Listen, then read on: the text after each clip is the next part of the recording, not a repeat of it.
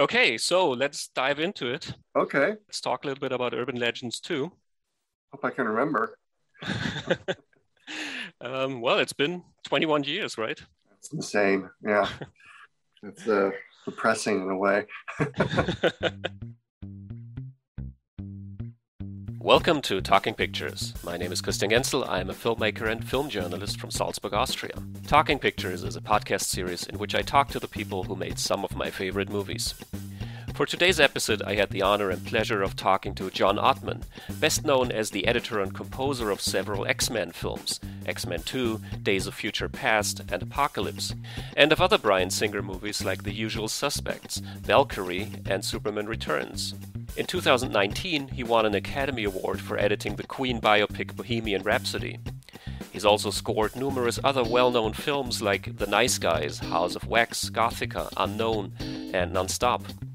Our conversation, however, revolves around John's feature film debut as a director, Urban Legends Final Cut from 2000, the sequel to Jamie Blanks' successful neo-slasher film Urban Legend. Where the original film focused on killings inspired by urban legends, John's sequel was set in a film school where the students are murdered because of their connection to a certain movie. So the film features numerous creative sequences which playfully comment on the mechanisms of making movies and the tropes of horror movies. In our interview, John recalls how he got on board as a director, how the project developed, and how an added scene changed the tone of the movie. He talks about working with a young Eva Mendes, discusses how his own experiences in film school found their way into the film, how he ended up editing the movie himself, and much more. John also recalls how he missed out on the very first X-Men movie because of his commitment to Urban Legends Final Cut, and he discusses a new project currently in development with him as a director. The interview with John Ottman was conducted in connection with our German language podcast Lichtspielplatz. So if you speak German, please visit www.lichtspielplatz.at and check out episode number 51, which features an in-depth discussion of the first two Urban Legend movies. Also, make sure to listen to Talking Pictures episode number 17, in which I talk to the director of the original film, Jamie Blanks. If you enjoy my conversation with John Ottman, please visit www.talkingpicturespodcast.com to check out our other interviews and follow us on Facebook and Twitter. So without any further ado, here is Talking Pictures with John Ottman.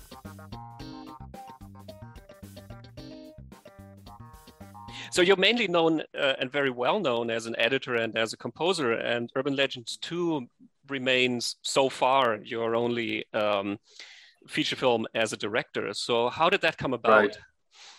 Well, it's in life things happen the way you'd never expect, and sometimes if you forget what path you're on, and then you're suddenly given the reward of the path that you hoped your path would reach. Because I went to film school to be a director. That was my goal, and then I got not sidetracked, but in a way sidetracked to edit and compose for Bryan Singer, and that just basically consumed my time. And we did a film for a company called Phoenix Pictures, a subsidiary of Sony Pictures, and they kind of got a bird's eye view, or I should say, a fly in the wall view of how Bryan Singer really got made. A Bryan Singer film actually got made, and they saw what I really did behind the scenes. So I got a call from Phoenix Pictures one morning, and they said, we'd like you to come in and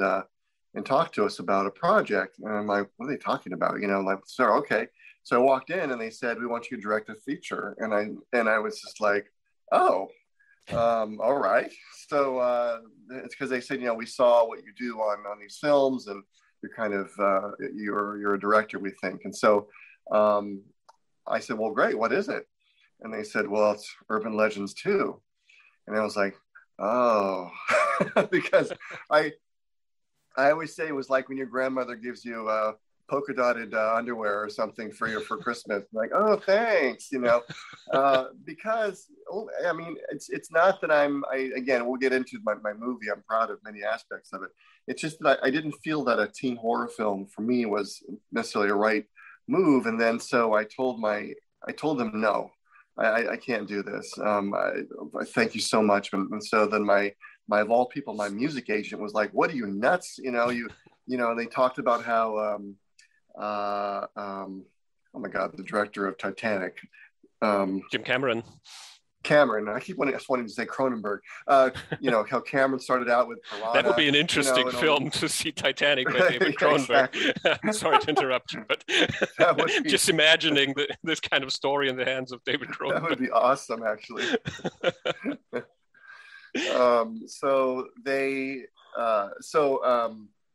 He said, this is how he started out. And I go, yeah, but that was a different world because teen horror films now are sort of a parody because of the Scream films. The Scream films have become extremely popular, especially even more since Urban Legend 1. And so I felt that any teen horror movie I was going to do that tried to take itself seriously was going to be laughed off the screen in a way, in a bad way, And so I went back and forth with New Regency, trying to explain why I didn't want to do it. And they came back to me and they said, well, what if we make it something that's more elevated, something that's more intelligent, would you do it then? Would you do it then? And I said, well, yeah, that would be fun for me. But I said, I just want you to know, and I had this clairvoyance already. I said, if this is a sequel to a film where dogs are exploding in microwaves or people being force-fed Drano, is this audience for Urban Legends going to want a sequel to be more elevated at all?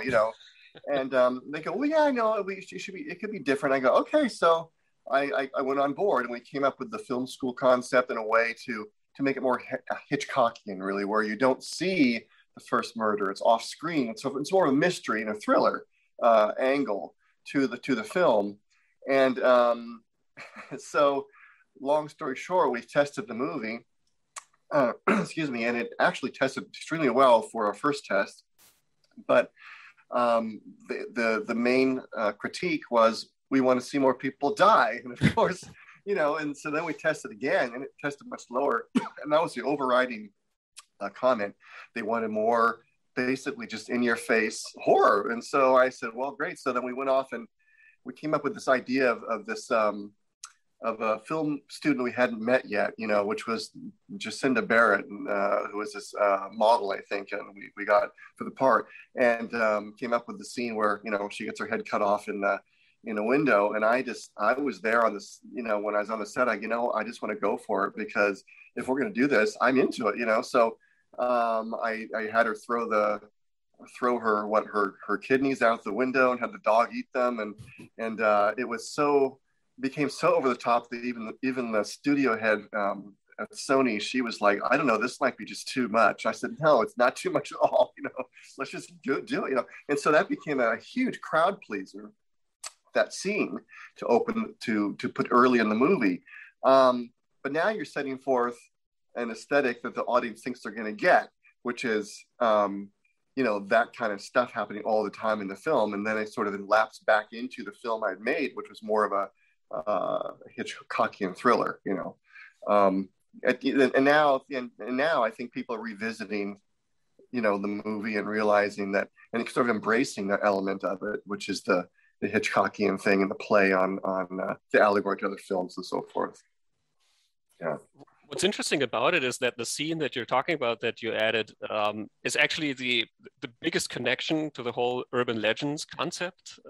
Yes. Because, there are a couple of mentions of urban legends in the cafeteria scene, for example, a couple of throwaway lines and stuff like that. Right. But the whole kidney heist idea that's, taken from the first film where it's where people talk about it, and here we see it actually happening. So was there a lot of discussion about how to really connect to this idea of urban legends? Yes, the fact is that there's not as many urban legends as you think. So they had used up so many of them in the first film, we were sort of stymied as to come up with other ones. And then other one, and you can look up lots of legends, but they may not be cinematic or something that makes sense for a horror movie that you can even make scary. So that was our struggle, is we didn't really have a lot of material to work with at this point for a new movie called Urban Legends 2. So we had to find other ways of making it interesting, which I guess was the thriller aspect or the mystery aspect, of course, of who the killer is, which is, common to all these movies.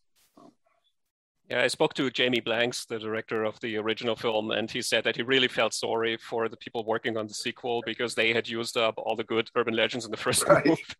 Right, yeah. So again, after I said yes to the movie, then we started looking at all the urban legends that really wouldn't work for this movie. I was like, oh, now we're screwed, So so in that regard, I think I think it's kind of proud we kind of pulled a movie off. Period. It's without the material that we actually needed. Yeah.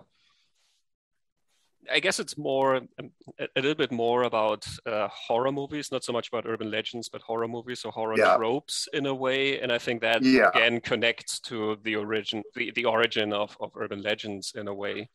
Yeah, some of them were even less weren't so subtle, but I had fun, especially in retrospect. My couple references to Alien were a little too much, I think. But I was having so much fun, kind of emulating moments like when she's running down this hall, all the flashing lights, and I said I need steam coming out of the sides of the hall, of the tunnel, whatever she's in, and and shaking the camera around. It was just like that moment where Ripley is running through the Nostromo to the shuttle, and some people were like, "Oh, brother, come on!" Like, how obvious can you get? But I mean, I wanted to do some things like that, When you came on board, you said that you came up with the idea of the film school setting. Was there any script at that point, or did the script develop as you went along? The script developed because, before we found before we found the location for the school, I came up with the idea that there needs to be a tower, and because that's sort of mysterious, and the lights coming on the tower kind of reminds me of some haunted house film, where you see something happen and then in the distance the lights go on, and that's where the bodies were, and then where we'd have like a climax there. So I was big on this, having the school have a tower, and which was in our was way a little beyond our production budget to build a tower. So we looked for schools with a tower that would work, and they were all Gothic, or older schools, which were like in the first movie. And because this was sort of a film school and it was supposed to be a little more edgy, I decided to try to find a place that was modern. So let's find a modern location if it exists. And then lo and behold, we found this super modern school out in the middle of nowhere in Canada. I can't remember what the town was now. And so the production designer built that tower, so, and put lights in and everything. Obviously it was not big enough to go in, but so it became a nice visual motif in the film, the tower. Yeah. And I love the look of the school. I was really proud of that, and what the production designer was able to do. Like the office for the teacher, what do you call it, the head of the film school, was basically, we emptied out a section of the library and built walls in there so we could have a view behind him of the school. I mean, those are things you always do with production design, but I think we pulled it off pretty well. Yeah, I think it makes for a nice contrast to the first movie, which has this very Gothic feel to it, very old buildings and very dark and overloaded with imagery. And here there's this clean architecture and, like you say, very modern.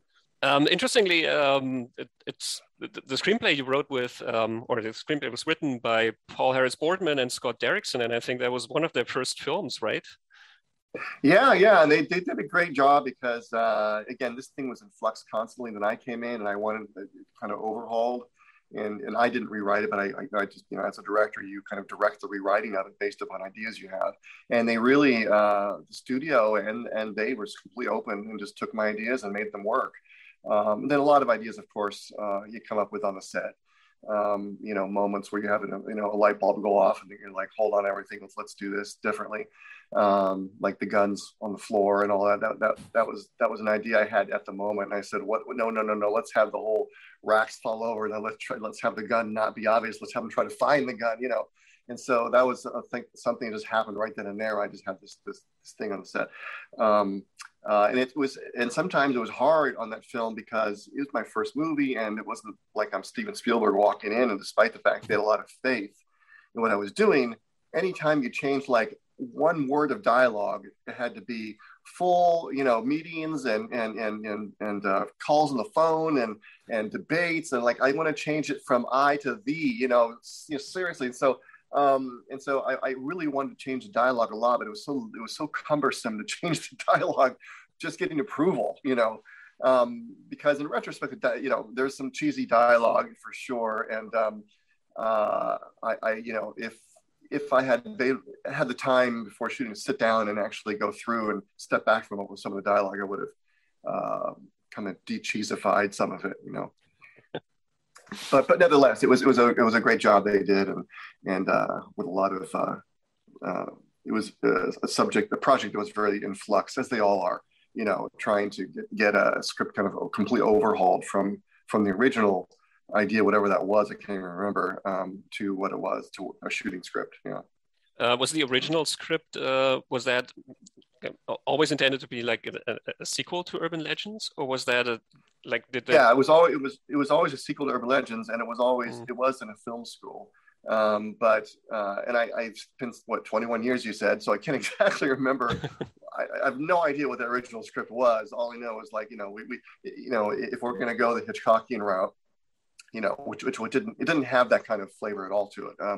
It was just the same old thing with fewer urban legends and in the same kind of school. And it was like, well, this is going to be sort of a downer. We've got to, if we're going to make a sequel, the only way we're going to have a chance of making it somewhat interesting and successful is to change it up, And so that, and of course, that was the studio's offer to me too, if we can make it, elevated. Now, did some of your experiences from film school go into that, into the movie, into the setting of the film school? Oh, sure, yeah. There's this. You always have not just film school, but any school you're in university, you have professors with interesting quirks, and I did have a math teacher in high school actually who would sit there at his desk and would literally just almost instantly fall asleep. And so there was this one teacher in the beginning where, we had him constantly nodding off, but, and you have your very esoteric, snobby teachers. And so we had one of them. And I liked Hart Brockner's take on his character, because he was kind of a cool teacher, he was a teacher you confide in, because it kind of felt like, the kids kind of felt like he was one of them in a way, and that was, I just say it was a lot of him with that, giving that idea to be that kind of character, which was a good move. And then speaking of dialogue, just skipping to the end, I don't remember what his monologue was back then, but it was not anything that he actually ended up saying, and that became a huge deal. At the time, I was like, what are you doing? We have a schedule to keep, and I'm, it's like, you want to have a meeting to my trailer for an hour? Oh, fuck, so, but he says, look, I got to talk to you. So we went into my trailer, and he just laid out what he should say, given the same revelation, but still why this character did things. And I read it, and, as a director, you have to step back sometimes from what you think is the most right thing to do, and just take it all in. And I was like, you know what, this is actually better. It is, because normally when an actor has an idea, you're kind of leery. Is this going to be self-serving for the actor? Is this all some idea to make them look great or whatever? Or is it really based upon, what the character? And he really dove into the character and what the character would say. And so this became another big giant thing with the studio, hours and hours of delay, but he ended up transcribing, what he came up with, and that became his big monologue at the end, which I think really worked great, because it was more down to earth as opposed to so fanciful as a lot of these bad guy monologues are in the end. Mm-hmm. And I think he's an interesting casting choice because, obviously you've seen Die Hard, and so I never quite trust the guy when he appears on screen. Right. But he's not so much when you watch the first movie, you have people like Brad Dourif or Robert Englund who bring all sort of screen history with them, and you have sort of certain expectations, which doesn't happen with Hart Bochner. I mean, he could very easily be just the cool teacher or just somebody who happens to be important during the plot, but there's nothing really that no giveaway about him. He's slick enough to be that kind of murderer. Yeah, and you know, in terms of names, I mean, he was, I guess, somewhat of a name. People knew who he was, and we had who played the guard, the security guard, Loretta Devine. Loretta Devine. And this, obviously, we had to have her because she was the thread between the two films, and also a name. And then the studio decided we're just not going to have any other names in the film. There was one name they had for the lead, and I forgot who she was, but I just didn't think she was right for the part. So we ended up just going for all newcomers. And I really fought hard for Jennifer Morrison because I just felt she was the right thing. And so we literally had a number of screen tests with a few actresses, and just so I could prove my point. We actually went out and shot some scenes. So I could prove to them that she'd be right for the part, you know. So. Yeah, she's an interesting lead. I think she's more low-key, more subtle than lead actresses in other movies who are maybe a little bit more glamorous or. Yeah, and I think that's the kind of actress they wanted. Something like glamorous, big tits, and you know, and all that kind of thing. And I just felt, well, it's just not going to make it feel real, you know. So her as a documentary, the daughter of a famous documentary filmmaker, and you know, she's a little more intellectual, and I just wanted that kind of character for her. Whether that was the right choice or not, I don't know. But she was really great at the part, and she was extremely fun to work with. She was. I always called her like a little filmmaker in her own right, because she had great instincts, as a lot of actors do. But she would know what I'm going for as the director, and then she would just let me, you know, give me a lot of leeway, you know, and so that was, yeah, she was great to work with. Mm-hmm. Interesting, because she's gone on to be a director, actually. Has she? Yeah, I think she works in TV as a director. Oh, still working as an actress, I know but she was also an actress for so long. That makes sense. Yeah. Okay. Yeah. And yet another very interesting newcomer in the cast, which is Eva Mendes, who I think was basically unknown at that point, right? Yes, I can always credit myself as the man who discovered Eva Mendes. I saw she didn't have much on her demo reel, you know, at all, but there was a little tiny moment in an ER episode, and I was like, you know what, I could tell right then and there she had something, and so we brought her in, but we had other people up for the part too. And I remember she came in and she was wearing this T-shirt, and it said something like, I go both ways, or something like that. It was like, you know, and I was like, that's interesting, because she was kind of implying to me that she was, you know, bisexual or something. So for the part, or I don't know. So, but that wasn't the reason I hired her. I just think she really worked for the part, and it was her idea to sort of push the lesbian angle for her character. I don't believe that in the script it ever mentioned that she had feelings for Amy in that way. It was she was supposed to just be her friend, her pal, you know. Mm-hmm. And she sort of pushed this you know, this sort of suggestion that she was, you know, into her. And so I have to give her credit for that. And I think it might have started right there at her when she came in for her audition. Yeah. Mm-hmm. I see.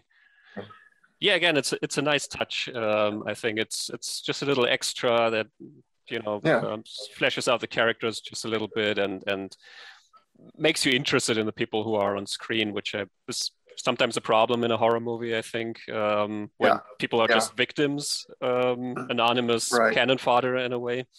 Yeah. And I think for her, it probably was like, hey, I can make my characters more interesting, you know, to pop off the screen more, be remembered. So, but it worked for the story. Yeah. Mm-hmm. And I remember that when we were shooting, she became somewhat of a stress point for me because she was always upset she wasn't getting enough lines or screen time. And but she was right in some ways because she wasn't a main character. And I remember there was this walk and talk, for instance, and she could sense the coverage going on, and she knew the camera wasn't on her as much as the other actors. And so she came to me and she goes, dude, it's like, I need my close up as it were as well.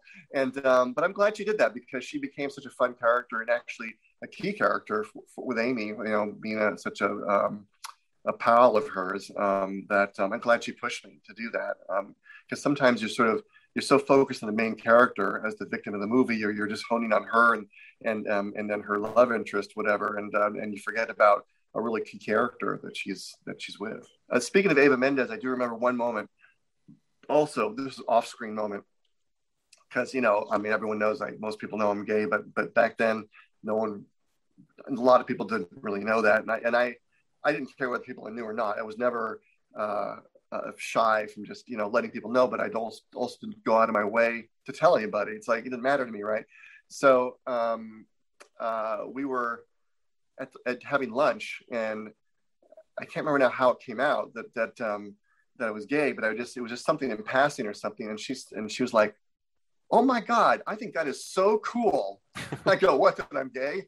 And she goes, "No, that you just like, it's like that you just don't say anything about it or whatever, and then it kind of comes out that you are, and it's like no big deal, and then I don't know, you have these little moments you never forget. I was just like, she thought that was so cool, so I don't know, that's a moment in your life that you just sort of ingrained in my head, that little having lunch with her. Yeah, she sounds like a cool person. Yeah. As long as you give her lines. More lines.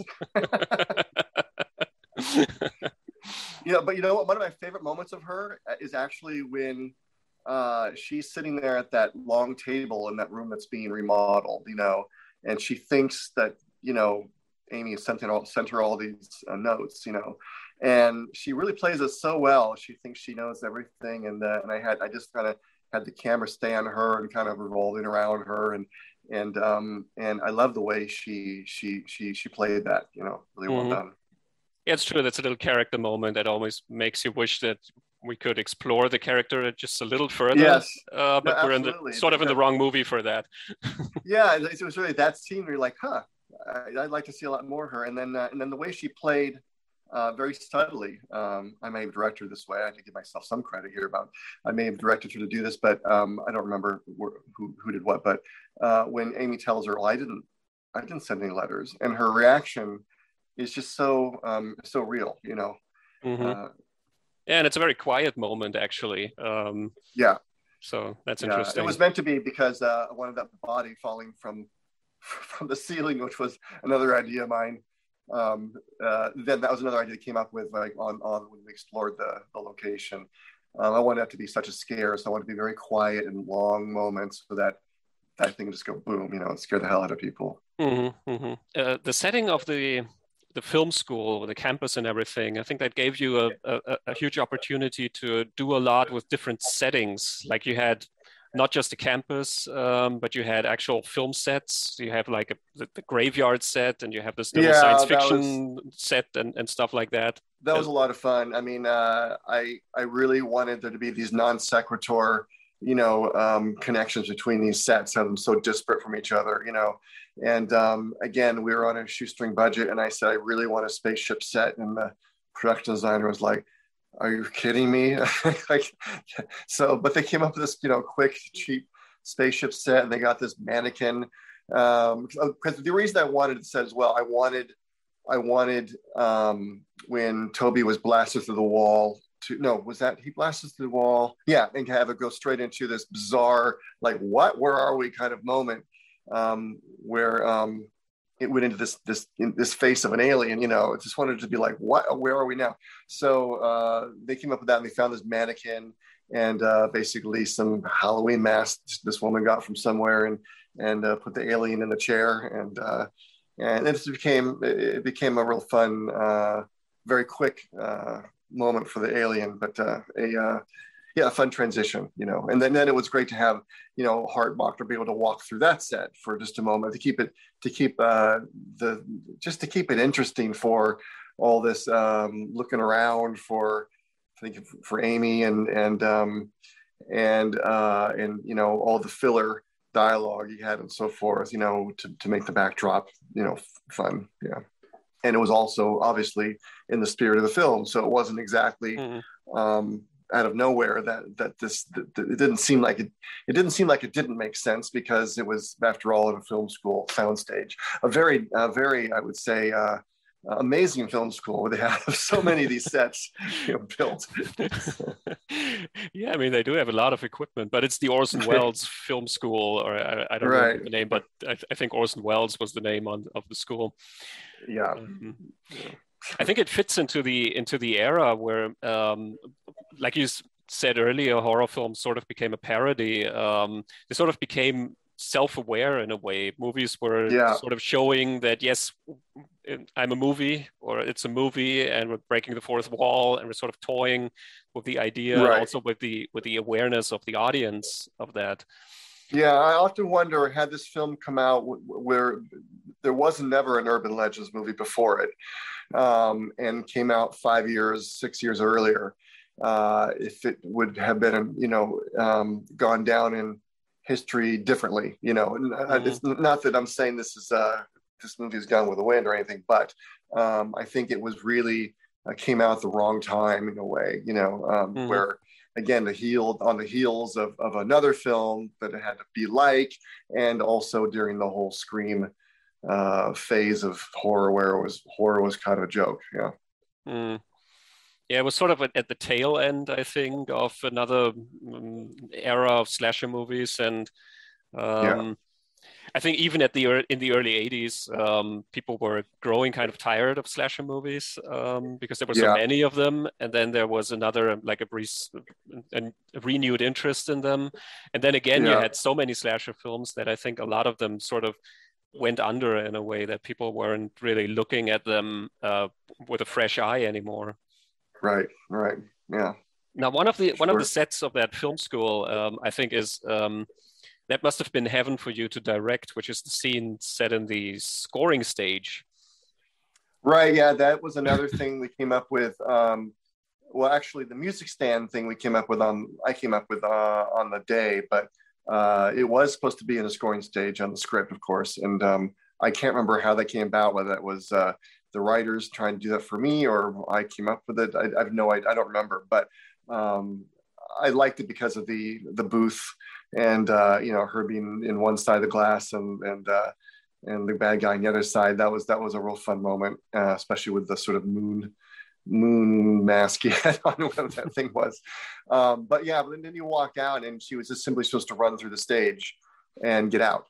And on the day, I thought, well, there was this piano and all these music stands, and like, well, let's make this really more violent in a way.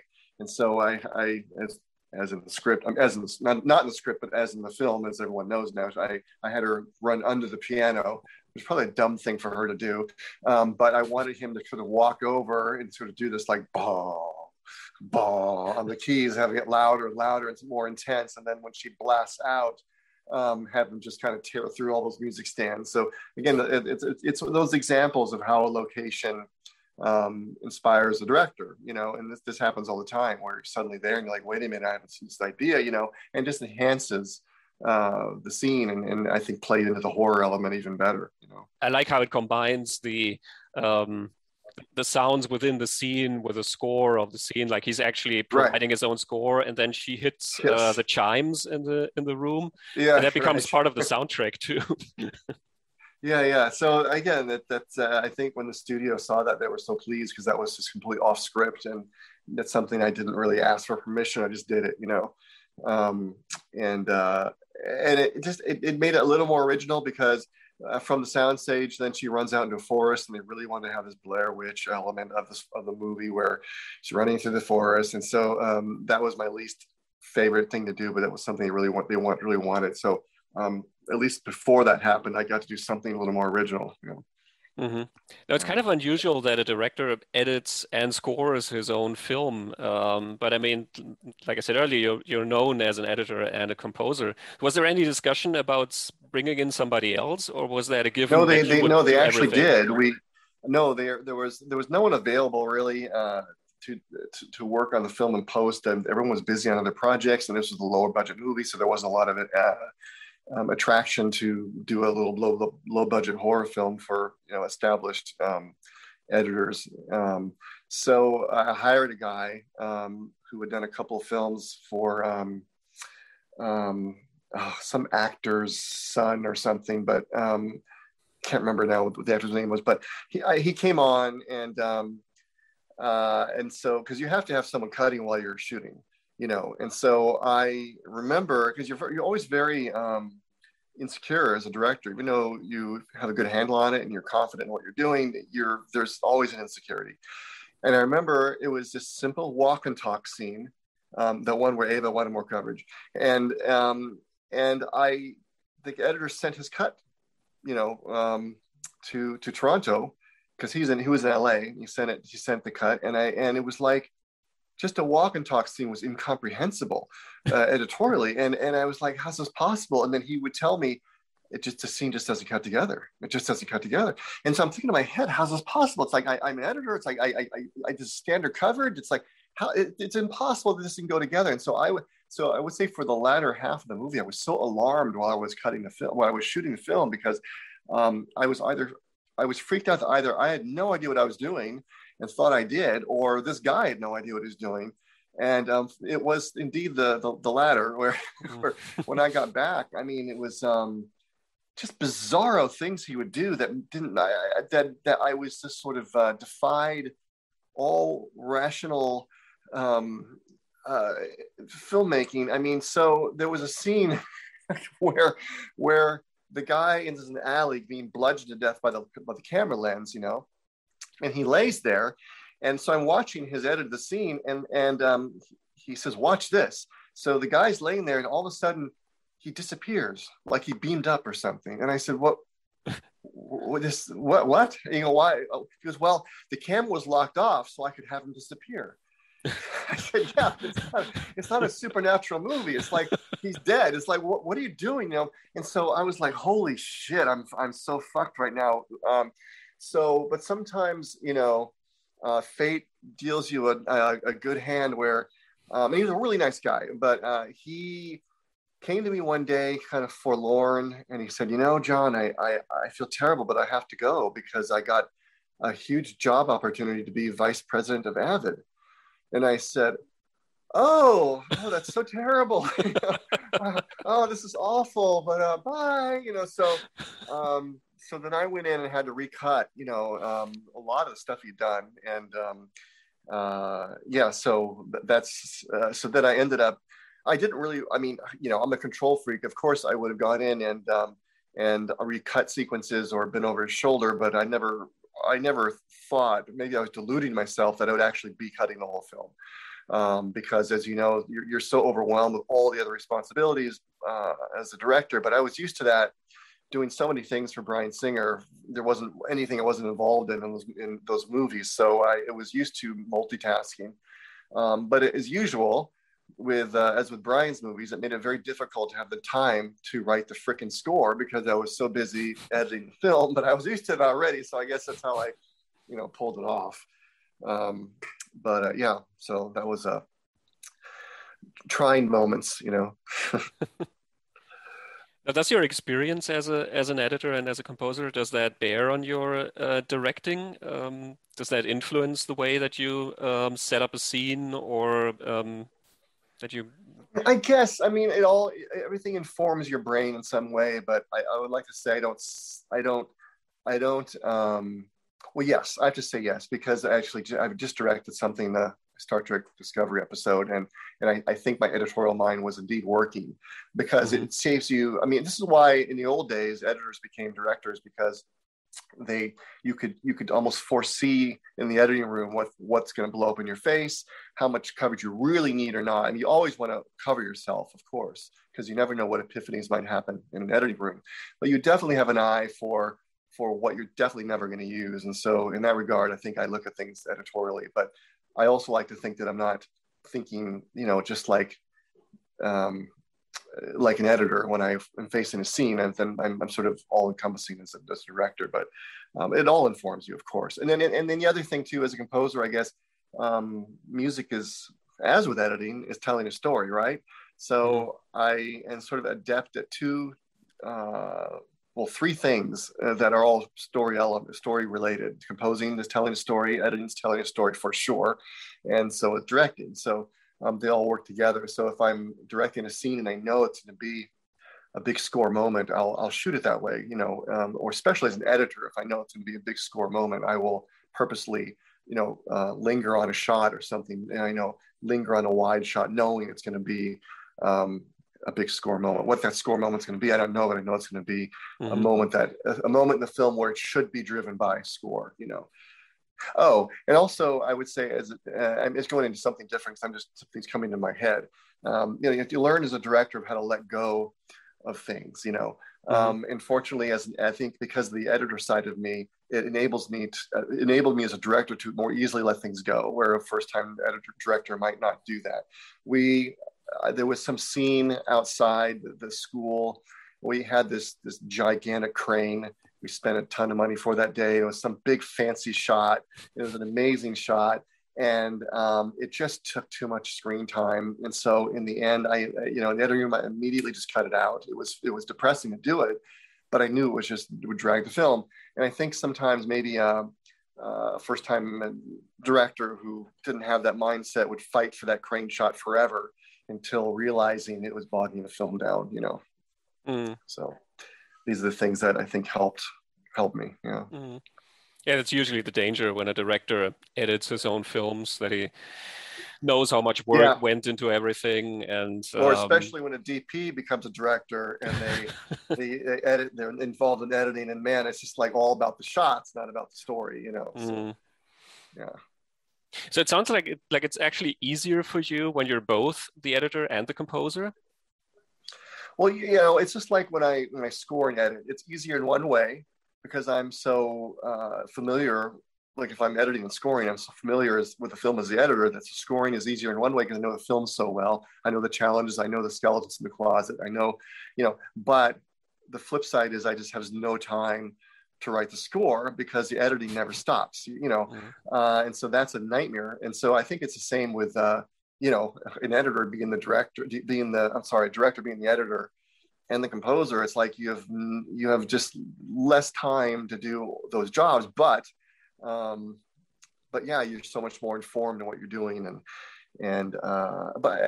so I guess it all even evens out. It's I think in the end of the day, I guess you could say that's advantage.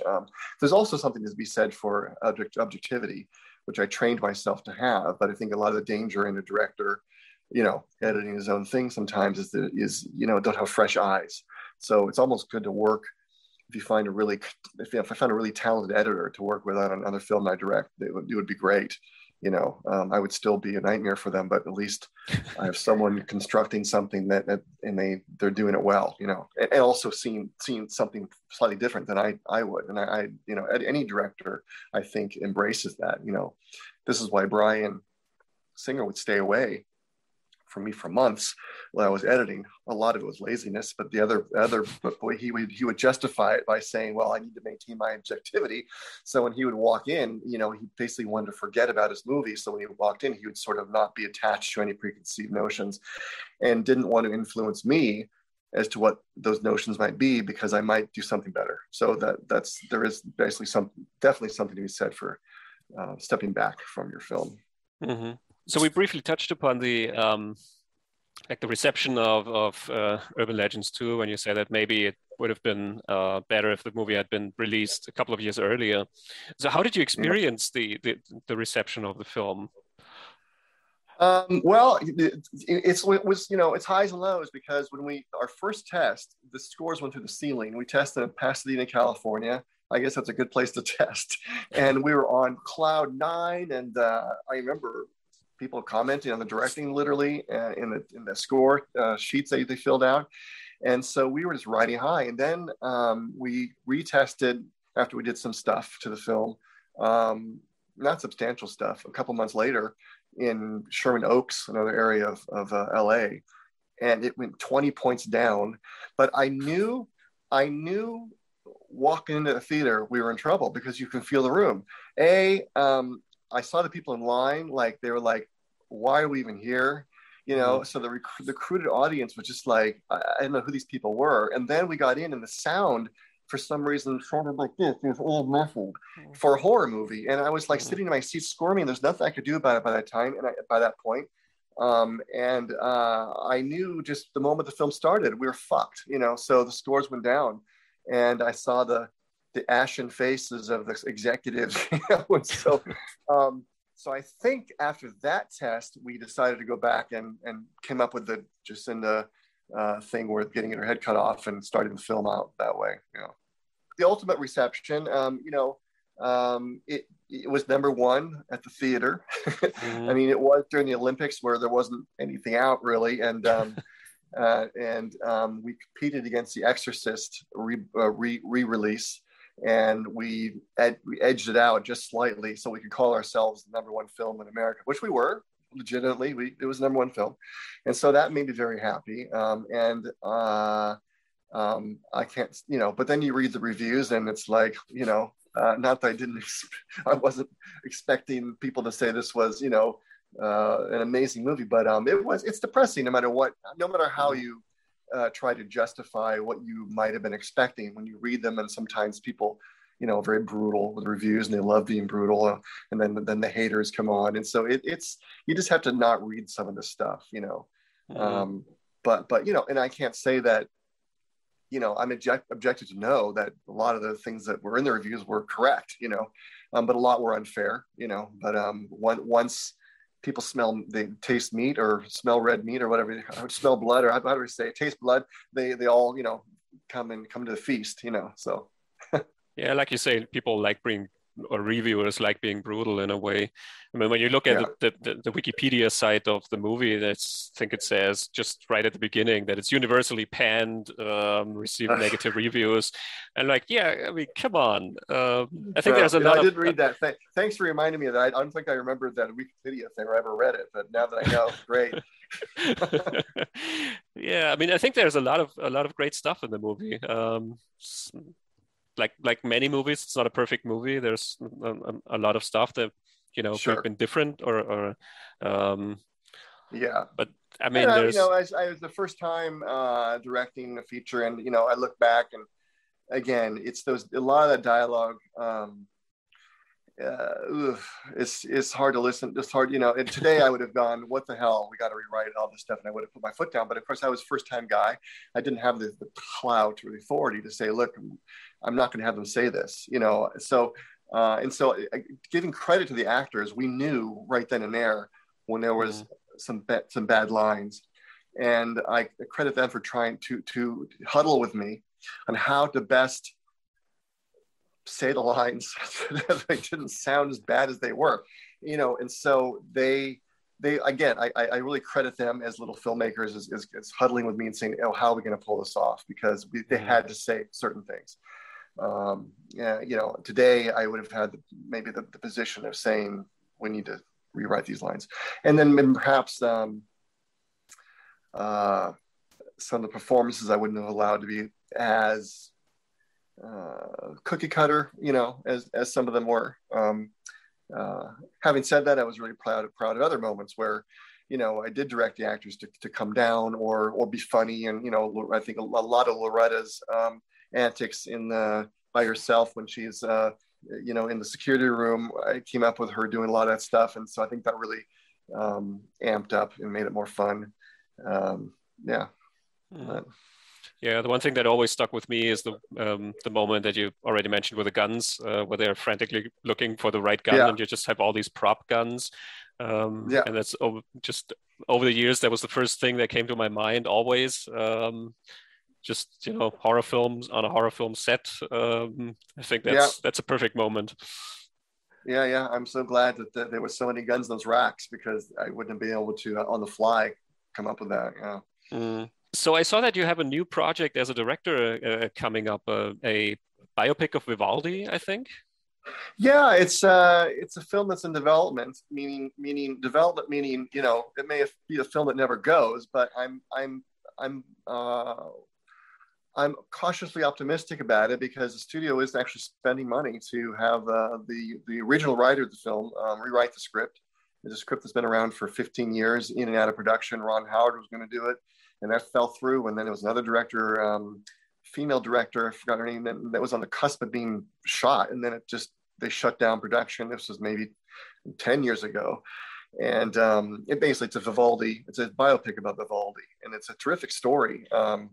And I just came across the script. This old Italian man, after I won the Oscar for Bohemian Rhapsody, came to me and he said, "You have to do this movie. This movie, you're the one that can get this movie off the ground." And because he had been music supervisor in all those iterations for the last 15 years of the film. And so I brought it to New Regency, who I had a good relationship with because of Bohemian Rhapsody. And they really dug the idea, but they wanted the script rewritten. So it's being rewritten right now. And so we don't have a first draft yet.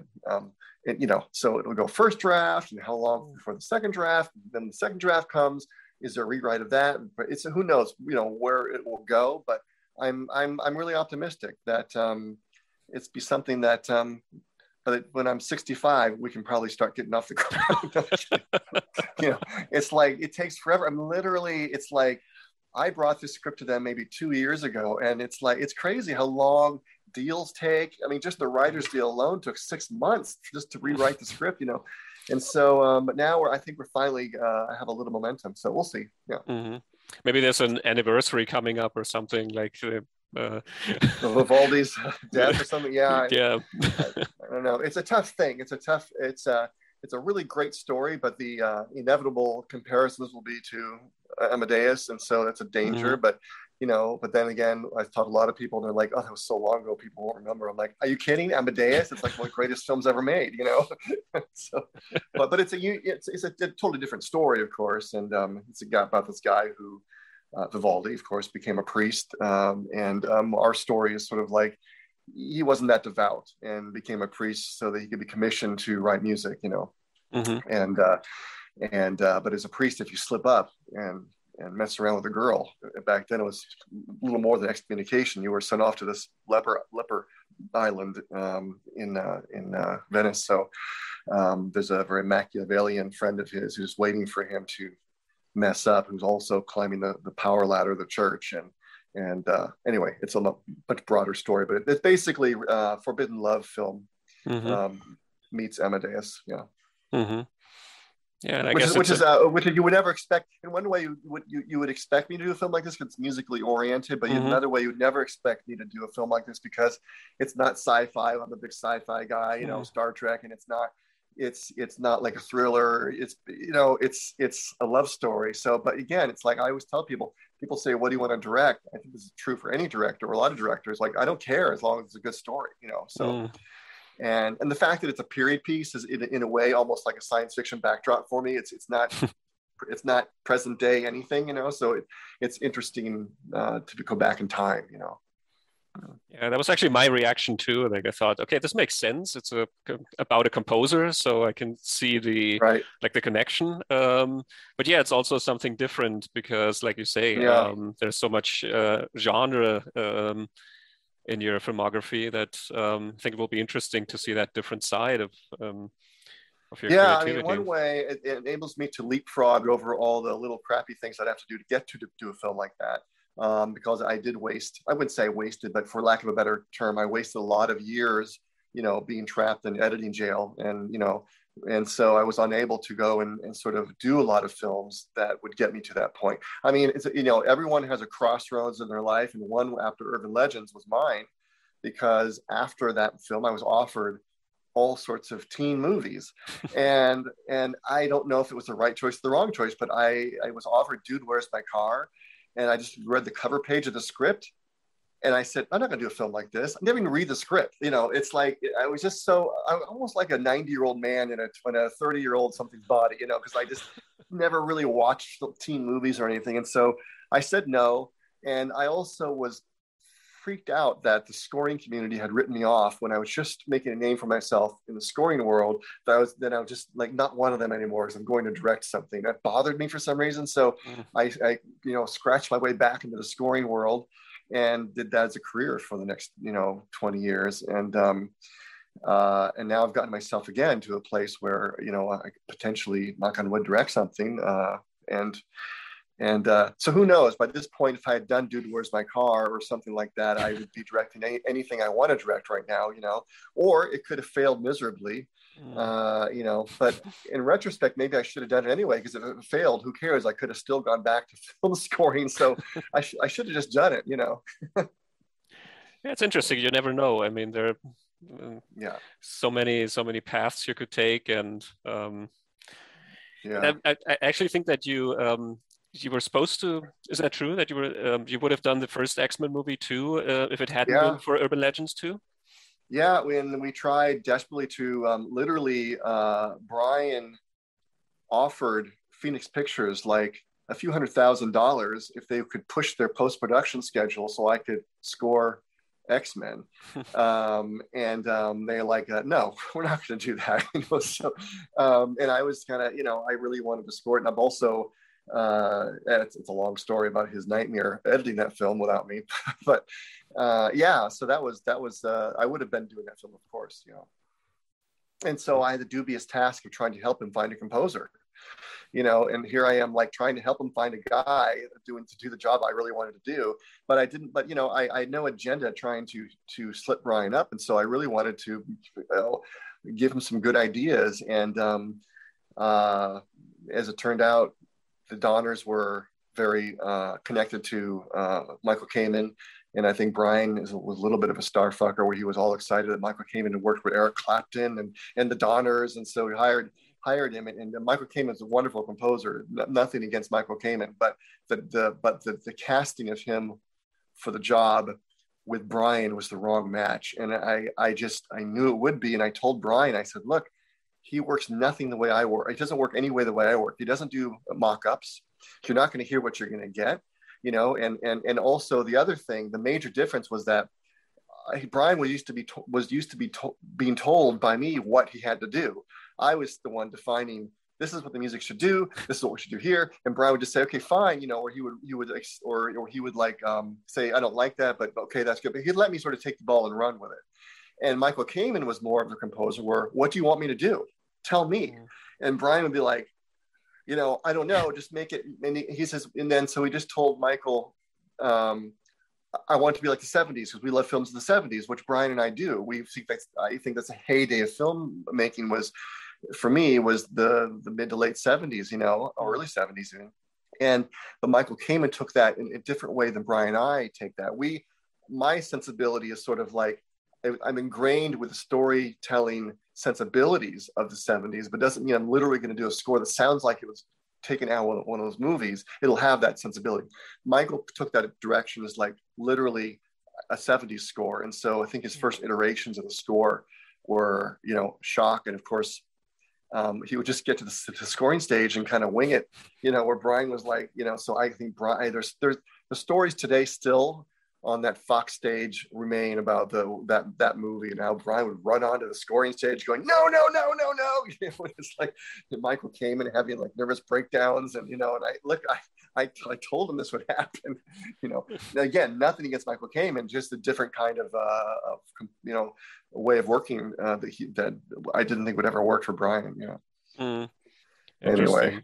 But yeah, I mean, you were able to get back into the X-Men world then, after all, with the sequels. So, well, it's funny because Bryan would tell me what a disaster X-Men was going to be, and because behind the scenes, apparently it was just a shit show beyond all shit shows. But so I was expecting, when I saw the film, it to be, just unwatchable. It was totally fine, and so they did a good job covering up what the shit show was behind the scene.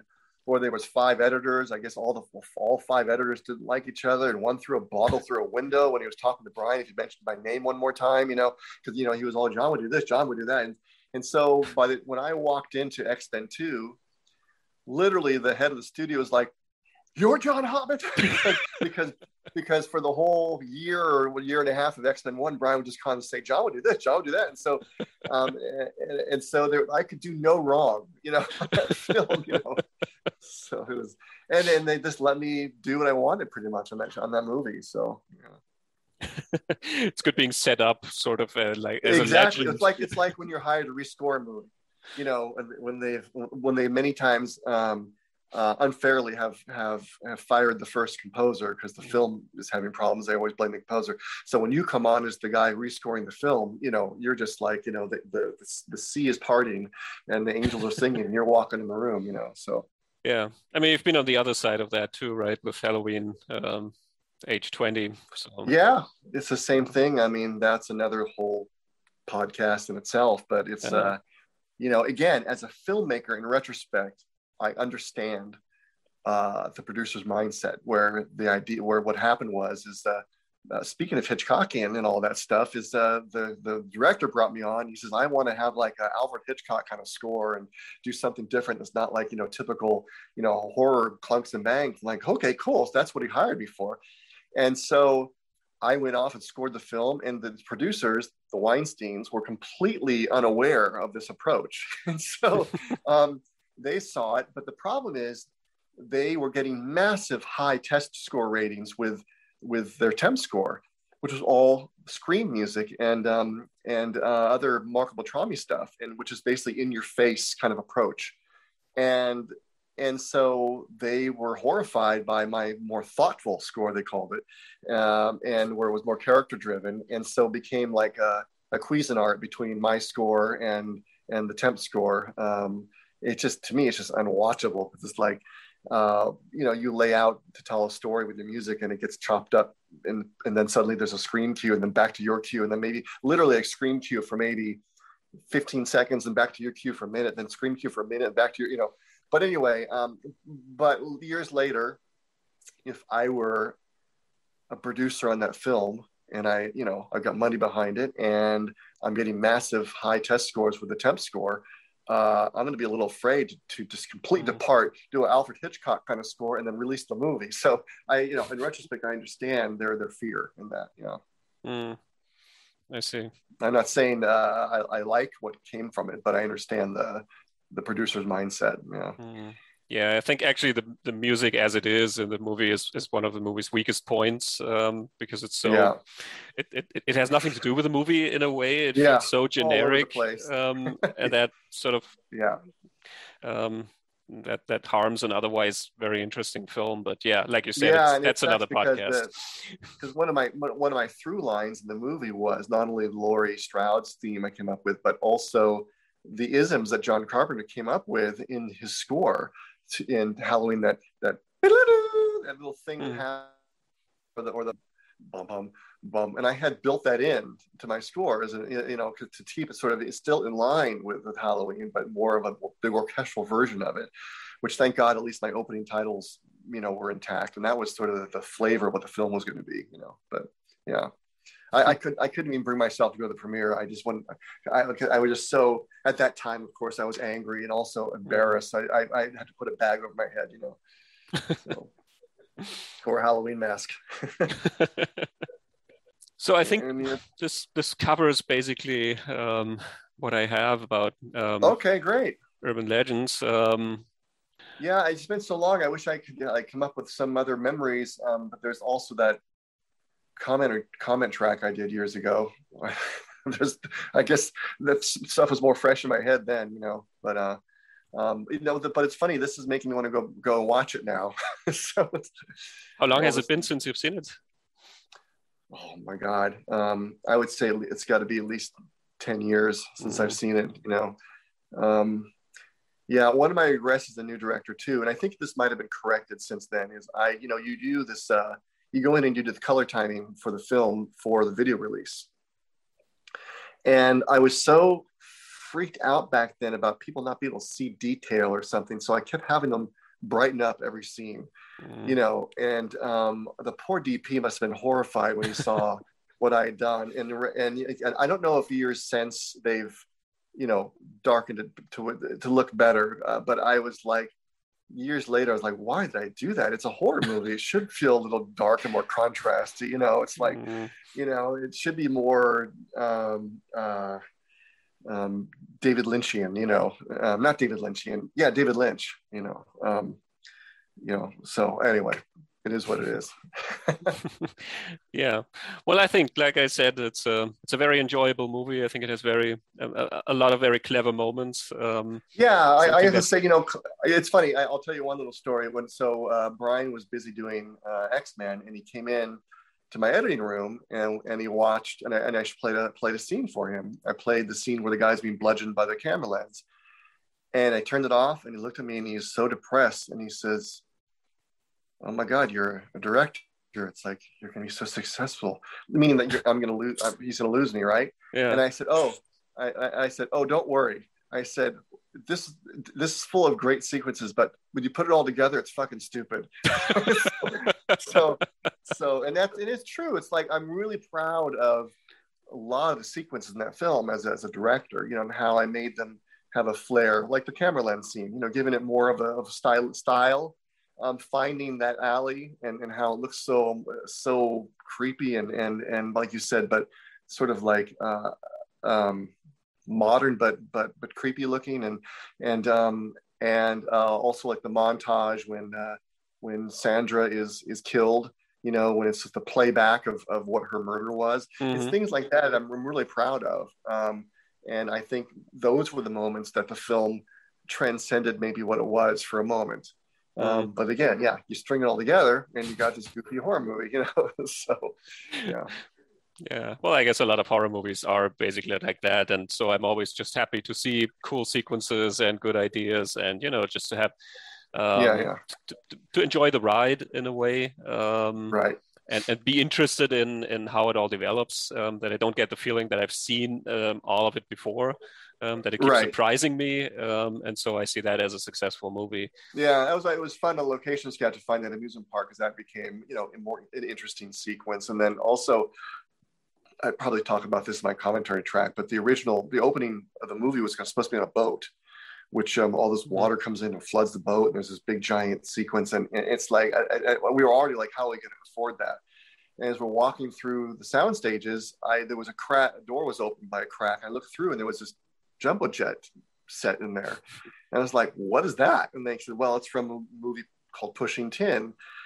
And I was like, we need to make this boat scene on a plane. And so that saved us a lot of money and gave us a big production value for the opening of the film, even though the opening was supposed to be cheesy and bad because it's a student film, a really advanced student film. But sometimes I'm like, I cringe, hoping the audience is going to get through the scene knowing it's supposed to be terrible, and that's not the way the whole film is going to be that bad, you know. So it was a risky thing, because you're really starting your whole film out with like this terrible scene, you know, but it was supposed to be, you know. Anyway, and when it pulls out in the end and shows that Anson Mount is the director, that's the fun part of it, you know. You know, and this is also pre 9/11, so, you know, pilots being slashed by knives and stuff like that was like, you know, way before that, you know, the terrorists even thought of doing that kind of thing, I guess, you know. So when it showed on TV, a lot of that was cut out, you know. I see. Yeah, and it's the same year that Final Destination came out, which is also, I mean, it's not a slasher movie, but it has that plane sequence, and so I think, I don't know if your movie was first or if Final Destination was first. It kind of feels like it's a riff of that sequence in a way. Yeah, it's interesting what different countries choose to cut out. I mean, obviously that's a universal thing, that those kind of scenes in a plane during that time. But I remember we did Jack the Giant Slayer, and there's a scene where the giants they fall in this fiery water, and we have to recut the film based on whatever restrictions every country has. And in Germany, you can't have people in fiery water or something like that. So we had to, at least that was the decree. That was their decree for our film, and so we had to really cut back or cut out the scenes of people in fiery water. It's interesting, very specific thing to cut out, you know. Yeah, I think people on fire, that's always a big problem in action movies, for example. Those are the scenes, when you have a stuntman who is on fire. Uh-huh. Those are often sequences that get cut out of the German version of films. So, Huh.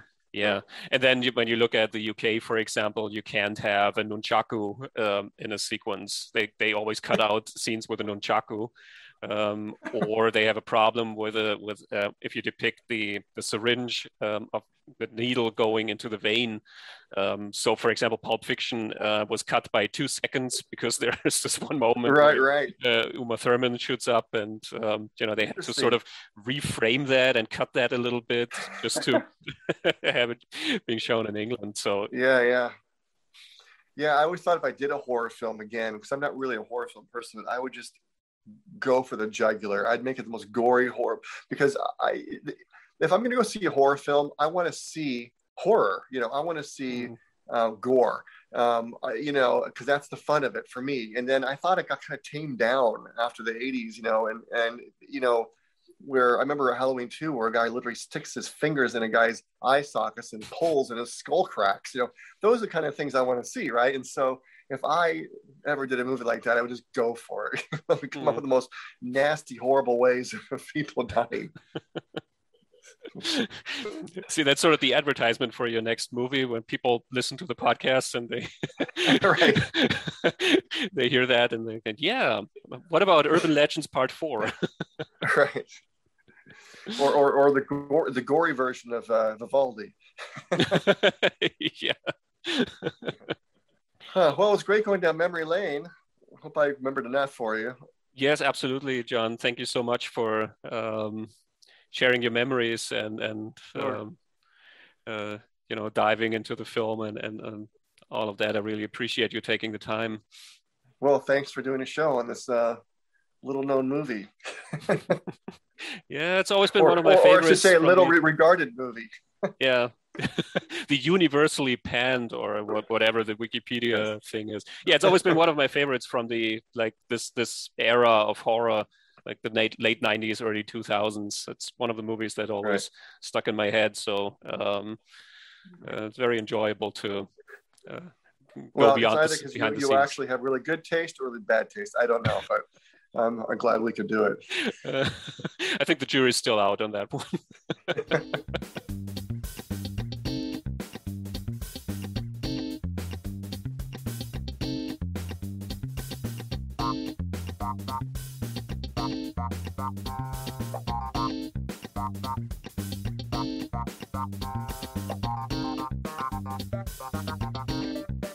Bye.